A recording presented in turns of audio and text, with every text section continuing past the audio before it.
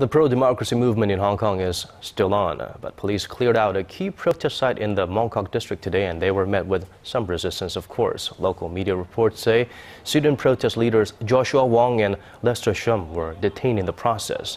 They, along with dozens of others, were taken into custody on charges of ranging from contempt to court and obstruction of public officers. Many demonstrators still say they remain defiant in their fight for fully free elections in Hong Kong's 2017 chief executive polls.